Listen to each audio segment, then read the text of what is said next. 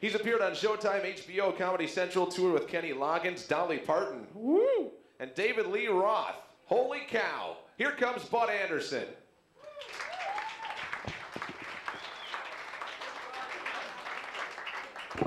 Hi. Friendly town here. You say hi, people stare at you. Everything on my show is true, and it's all observation, and it's all true, and I embellish a little bit, and I lie a lot, but it's all true. And what I do is I talk about things I've seen and witnessed and things I've gone through, a lot of my mistakes and stuff like this. For instance, like last winter, I was working in the southern states prior to Christmas, because theoretically it's warmer in the south. Everywhere I went, it rained, snowed, sleeted, hailed, everywhere, okay? I was in Nashville, Tennessee, and it sleeted there. Right, they had a sleet storm there. I'm in a hotel watching the news. They're interviewing a man in a hospital with 2 broken legs. They asked him what happened, and he goes, well, I was standing on the curb, and this car came sliding toward me sideways. It didn't stop. Even if you've never seen sleet before, if a car is coming at you sideways, move. Love to watch people in their cars. Cars is my biggest pet peeve with human beings because I used to race cars. I raced cars for 5 years. And I had to, thanks. I had to stop because the tickets added up. I play games while I'm driving now. If I get really bored during the day on the interstates, I see how long I can shut my eyes. Right? Because you can tell when you're going out of your lane because other traffic is like crunch. Okay. But if you get bored at night on the interstates, you shut your lights off. Come up behind the car in front of you. When you get right behind him, turn the lights on! And the whole car goes, ah. You ever seen those skid marks go up the interstates?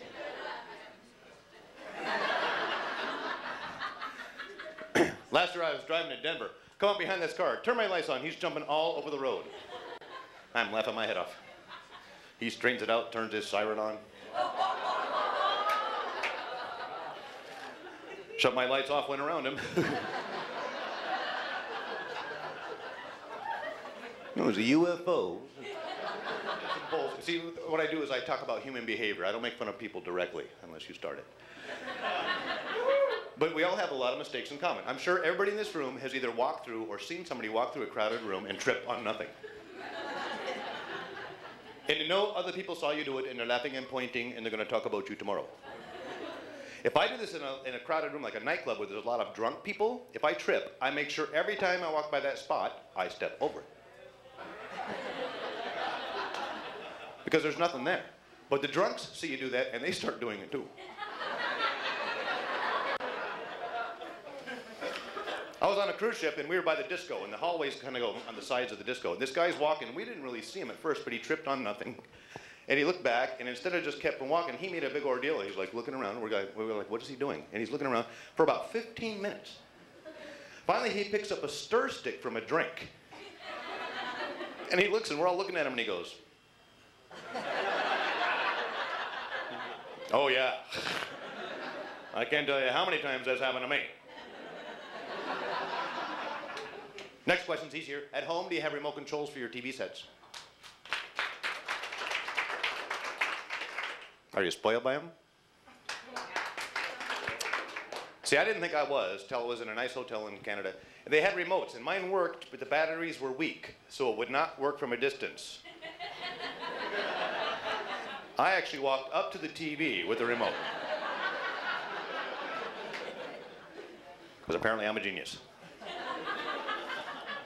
And men are theoretically mechanically minded, so I don't know if you ladies have done this, you probably have. But sometimes if the remote doesn't work, if you turn it over and slide the cover off and spin the battery and put it back on, it works, doesn't it? Yeah. Don't try that with your car. By the way, never lick the car battery to see if it's good either. You know, people do that. Yeah, after 5 times, you'll learn that one. What? Next question. I used to only ask men this question, but now I found women do this, and I actually believe women do this more than men. In order to save time, how many people here have ever ironed your clothes while you're wearing them? See, I remember the first time I did it, I was in a hotel screaming, "Whoa!" I'll be right there. Whoa! Last time I did it, which is the last time I'll ever do it, I was working at the Tropicana in Vegas. Behind the stage was an apartment for us to hang out in between shows with every amenity, every appliance. It's very cool. And I had to wear a tux, and I didn't own a tux. So I rented a tux, and the fly kept staying open like this. Okay? It wasn't down, but you could see the zipper. So I didn't want to walk out in front of 1,200 people with an open fly. So I'm backstage, and I see the iron. Well, okay. I was not stupid enough to iron myself. I just thought, if I give myself a shot of steam, well, then it'll stay down. Worked. I also can't figure out why people have eyebrows. For me, they're bangs, but...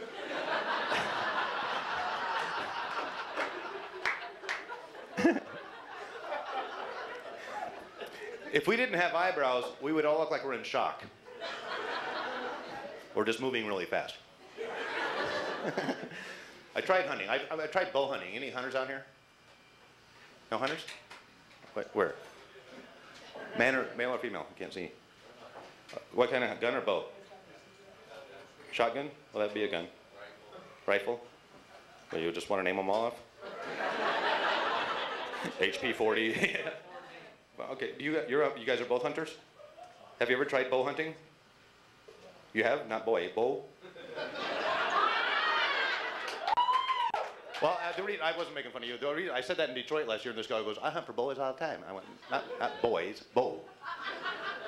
You're making me quiver.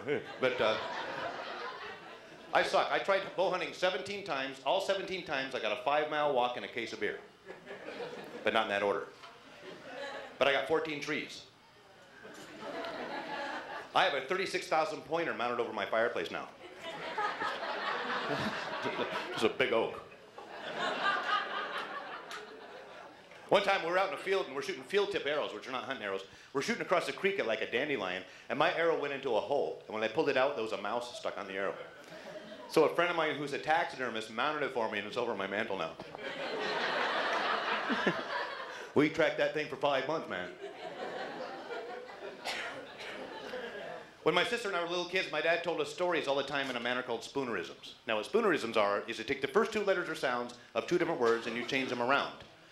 My dad used to do Cinderella, which is Rindercella, which came off a record. I rewrote Snow White and the 7 Dwarfs. This is now called Wost Night and the Devon Dwarfs. Once upon a time, lot long ago, Faulkner away.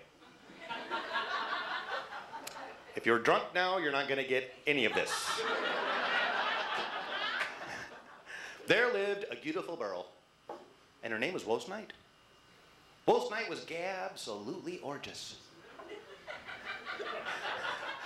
She had hack glare, oogle eyes, a niddle nose, and lead rips. One day, Wost Night was walking through the forest, picking berries and watching panimals lay, when suddenly she heard a hoys. It sounded Mike Luzik, and she came up on a kittle adage in the fiddle of the morist. So she weeked in the pindo. She was like a tipping palm. And she saw them little dwarves dinging and sancing with each other. And they had their names on their shirts. There was Bappy and Hashful, Sleazy and Sneepy, Dumpy and Gropey, and Doc. Odd man out. Doc was a fart smeller. Ween mile, Faulkner away. At the edge of the forest was the creepy castle, which can't be changed around. This, of course, where lived the Wicked Witch, which can't be changed around. Wicked Witch went up to the mirror on the wall, said, mirror, mirror, which can't be changed around on the wall. Who's the merest fate of all? And the mirror goes, yacht no. Tis Wost Night. Wost Night is gay, absolutely gorgeous. You're looking fugly. Well, seatless in A. The Wicked Witch was positively pissed. There came another Doc at the door. Doc, Doc, Doc. And Doc said, "Who those gare?" And a man's voice said, "'Tis me, a Pransome Hints." And they opened the door, and there stood this Pransome Hints. And Doc said, "What go you for do?" The Pransome Hints said, "Well, I was just out here in the fill of the Morris, and I was feeling kind of cursy, so I thought maybe that I was stopping here and get a wink of draughter, and maybe some of you came as fookies." And Doc said, "Those are elves."